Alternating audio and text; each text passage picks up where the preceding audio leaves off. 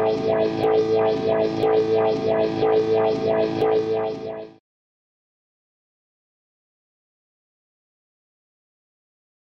what's up guys? Brian from Zombie Guitar here. In this lesson I'm going to be giving you 8 facts about the circle of fifths that you may or may not already know. Alright, some people don't even know what the circle of fifths is. Some people might know a little bit about the circle of fifths, but there's actually a ton of information in there, okay? There's lots of information that can be used for improvisational purposes, for composing music purposes. There's just tons of stuff, okay? I actually have the circle of fifths tattooed on my forearm here. Some of my friends make fun of me about that, but whatever. I'm a music theory nerd. I don't care. I use it. I actually use the circle of fifths in live situations when I'm playing in unfamiliar keys. Sometimes I refer down to the tattoo on my forearm to kind of give me the answer without actually having to think about it, okay? So it's kind of like a little cheat sheet on my arm.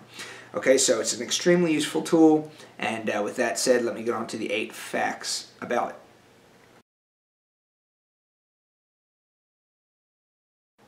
Okay, so the first fact here about the circle of fifths is one that you probably already know, but for those of you who don't know this, here it is. So if you look at the circle of fifths, the outer circle represents the 12 possible keys in music. There are only 12 keys in music. Each of the letters represents one of the 12 keys. Now the inner circle represents the relative minors of each of the possible 12 keys. So in music, every single one of the 12 keys has a sadder version of itself and a happier version of itself. That's basically how I talk about relative major minor combinations, the happier version and the sadder version. Okay, so the key of C major is the key of C major.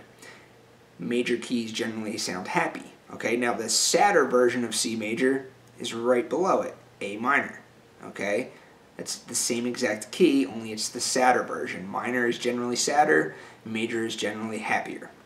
The reason they're the same key is because they share the same notes, okay?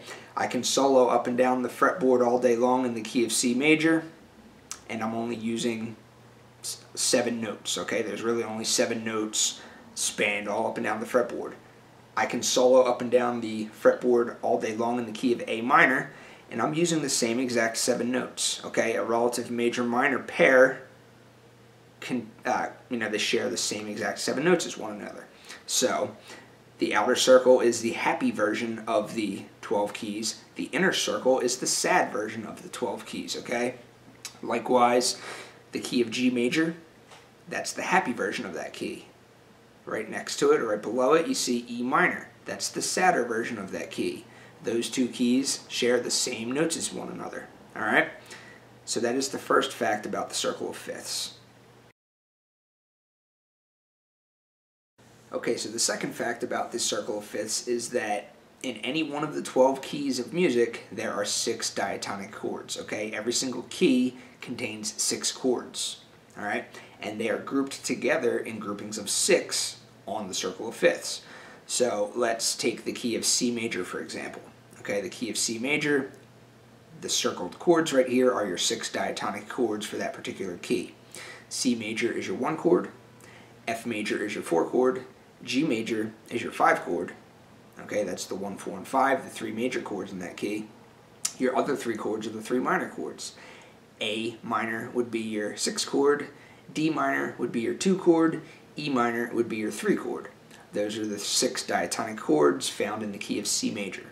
Okay, now let's try it for another key. Let's take the key of A major, for example. Okay, you see circled here is the grouping of 6. A major's right top center of the grouping of 6. So in this example, A major would be your 1 chord, D major would be your 4 chord, E major would be your 5 chord. You have your 1, 4, 5, the 3 major chords. Now you have your 3 minor chords in this grouping of 6 as well.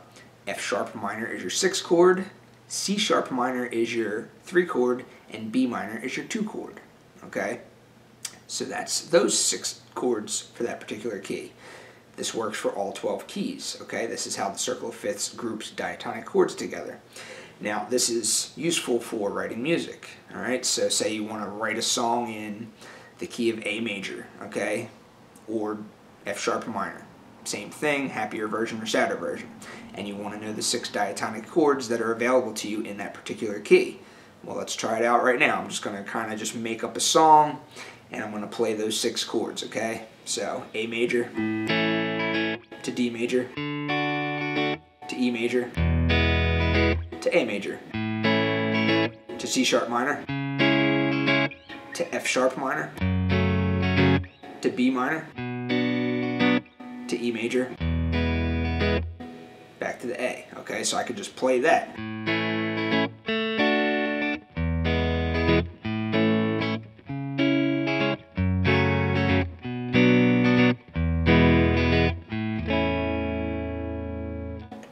Boom, just write a song right there. 6 diatonic chords, all right in the key of A major. Try it for all 12 keys, you're going to see that it works. That's your second fact. Okay, so the third fact about the circle of fifths is that it groups 1, 4, and 5 chords together right next to each other, okay?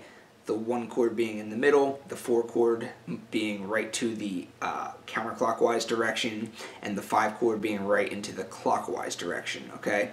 So this works for both major chords and minor chords, okay? So say you wanted to know the 1, 4, and 5 chords of the key of A major, okay? A is your 1, D major is your 4, E major is your 5, okay?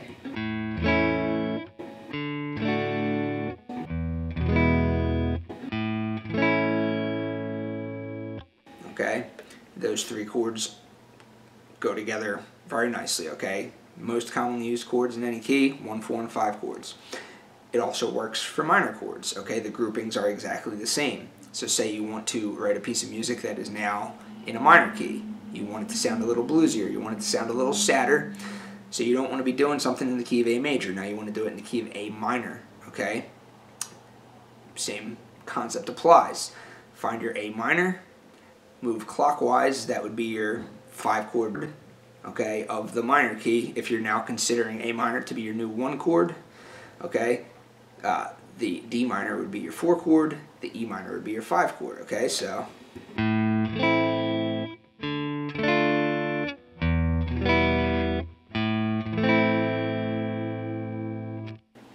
okay, so 1, 4, 5 groupings work not only for major keys, but they also work for minor keys. The groupings are exactly the same for both, okay? Right in the middle is your 1, clockwise is your 5, counterclockwise is your 4. Okay, so now the fourth fact about the circle of fifths is that you can use it to determine both major thirds and minor thirds of any given note. Alright, so if you look at a piano or you look at a guitar fretboard, a major third is always going to be found 4 half steps away from the original note. The minor third is always going to be found 3 half steps away from the original note, okay? So let's say you want to take the note C and you want to figure out what the major third interval is away from the note C. Okay, so find your note C, here it is on the 8th fret, and then you count up 1, 2, 3, 4. 4 half steps away from the note C is E. E is the major third of C. Okay, that's that interval. Now, if you want to determine what the minor third of the note C is, you count 3 half steps up, okay? So again, start on your C, count 1, 2, 3, E flat. E flat is the minor third of C, okay? You can also use the circle of fifths to determine the same exact answer, okay? So if you want to determine what the major third of C is, you start on the note C right up at the top, and you move in the clockwise direction 4 notes, okay? This is going to give you your major third. So C, move clockwise 4 notes away, you end on E, okay? That's telling you E is the major third of C. Also, if you want to determine the minor third of C, now you just move in the opposite direction and you move 3 notes away. Okay, so start on C, move in the counterclockwise direction, 3 notes away, you end on the note E flat. Okay, E flat is your minor third of C. It's the same thing, okay? You can do that, you can look on a piano, you can look on your fretboard, or you can look on the circle of fifths to give you your answer, okay? try it for A now, okay? Say you want to take the note A and determine what its major third is and what its minor third is, okay? So A, move 4 in the clockwise direction. You're going to end on the note D flat. D flat is the same note as C sharp. Both of those notes are the exact same thing. That is your answer, okay? That's your major third interval away from A, okay? So A and C sharp, they are major third apart. Alternatively, if you want to find the minor third of A, you start on the note A, you move in the counterclockwise direction 3 notes away, and you arrive at C, okay? C is the minor third of the note A, alright? So the circle of fifths can help you instantly find your intervals, okay? Your fourths, your fifths, your major thirds, and your minor thirds. Very simple, okay? That's the fourth fact. Okay, so now the fifth fact about the circle of fifths is you can use it to implement out-of-key chords into your song or chord progression that you're writing, all right? So you already know that you have 6 diatonic chords in any given key, all right? So let's take the key of C major. You have your 6 diatonic chords. You have your C, you have your F, you have your G, you have your A minor, you have your D minor, you have your E minor. Those are your 6 diatonic chords.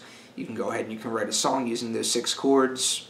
That's fine. You probably already know that. That was fact number 2 about the circle of fifths. Now, what if you want to spice things up and you want to throw in some out-of-key chords? Where do those out-of-key chords come from? Do you just randomly select a random chord? Well, you can, but usually when you see out-of-key chords in a song, they come from the parallel minor key. Okay, so if we're in the key of C major and we want to borrow chords from somewhere else that aren't in that key, the first place you'll want to look is in the key of C minor, okay? So the grouping of C minor is always going to be right next to the grouping of C major chords in the counterclockwise direction. So you see your grouping of 6 here. Those are your 6 diatonic chords for C major. The grouping right to the counterclockwise direction, those are your 6 diatonic chords for the key of C minor. Okay, so those 6 chords would be chords that you can pull from in order to implement them into your song.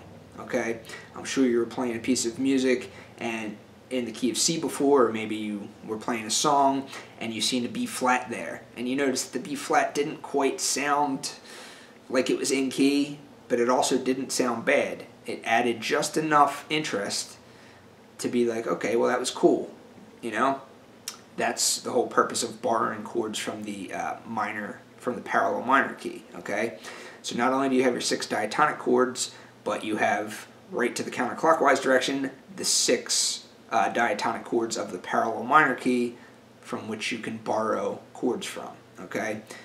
Now that you know this, if you didn't already know this, you can go ahead and listen to Elton John songs and Billy Joel songs and all kinds of classic rock songs, and now you're going to know where these out-of-key chords come from. More often than not, they come from the parallel minor key. Or if you're already in a minor key, you can borrow from the parallel major key. Okay, that works in both directions. So that is your 5th fact of the circle of fifths. Okay, so your 6th fact about the circle of fifths is the one that is usually the first fact taught to everyone when presented with the circle. And that is that it shows you the key signatures of each of the keys, okay? So starting at the top, you're in C. C has no sharps or flats in it, okay? That's all the white keys on the piano. It's just the notes C, D, E, F, G, A, and B. There's no sharps, there's no flats. Now if you start moving in the clockwise direction, okay, each subsequent step that you move in the clockwise direction, you add a sharp to it, okay? So the key of G has 1 sharp. The key of D has 2 sharps. The key of A has 3 sharps. The key of E has 4 sharps. The key of B has 5 sharps, okay? And that's how it moves in that direction. Then you get all the way to the bottom. That's the weirdest key, which is just full of sharps and flats. That's the key of F sharp or G flat, whichever one you want to call it, okay? And that has 6 sharps in it. And the same thing works if you move in the counterclockwise direction, okay? So C at the top has no sharps or flats. If you move in the counterclockwise direction we start adding flats, okay? So the key of F has 1 flat. The key of B flat has 2 flats. The key of E flat has 3 flats, all right, and so on. All right, so that's how the circle of fifths arranges key signatures. That's why I put this as number 6 and not as number 1, because as a guitar player, you probably don't really care about that.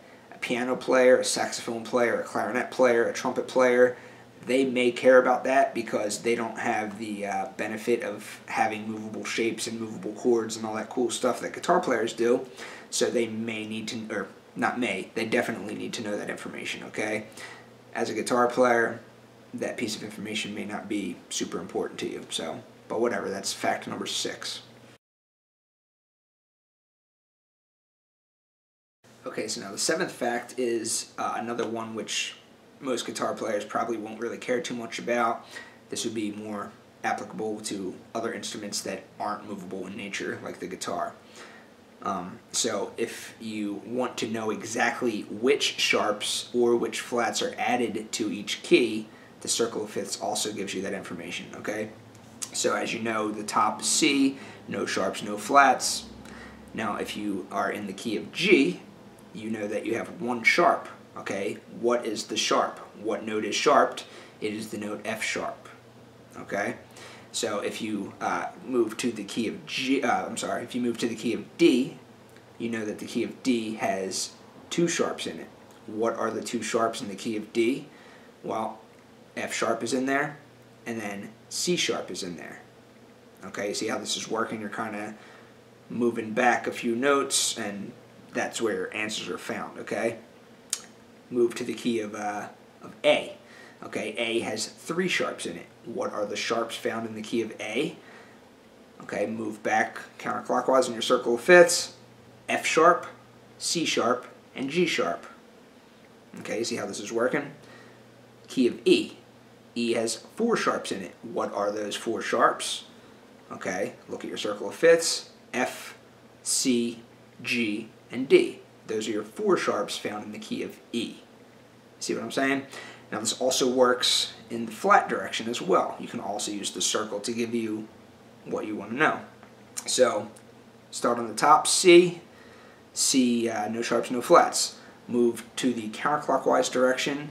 You are on F. F has 1 flat. What is the 1 flat in F? It is B flat. Okay, now you move to the key of B flat. That has 2 flats in it. What are those 2 flats? Okay, B flat and E flat. Alright, now you move to the E flat. That has 3 flats in it. What are the 3 flats? B flat, E flat, and A flat. Alright, now you move to the key of A flat. A flat has 4 flats in it. What are those 4 flats?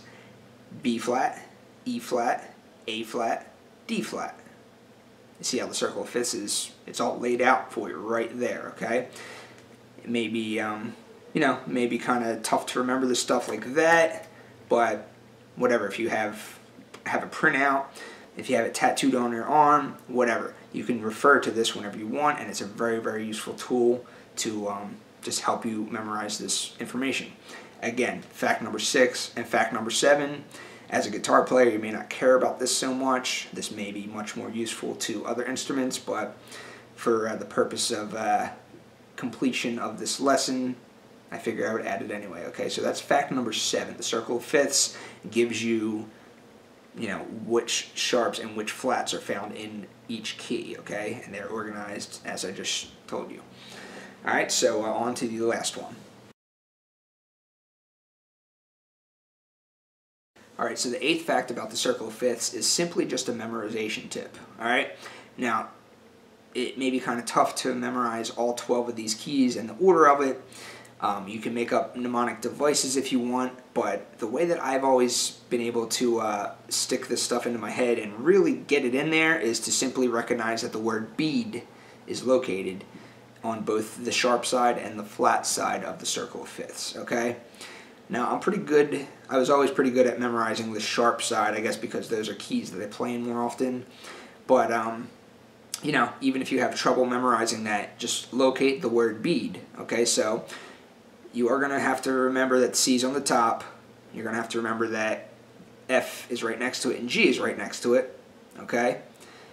And then you're going to have to memorize the one on the bottom, which is F sharp or G flat, okay? So if you can memorize just that, which is just, 4 of the 12, then you just have to see the word bead going in both directions on the flat side and the sharp side, okay? So starting from the bottom and then moving in the counterclockwise direction, you see how it says B-E-A-D, there's bead. If you're on the flat side and you can't remember the order of flats, well, right next to the F, starting on the B flat, you have B flat, E flat, A flat, and D flat, bead, alright?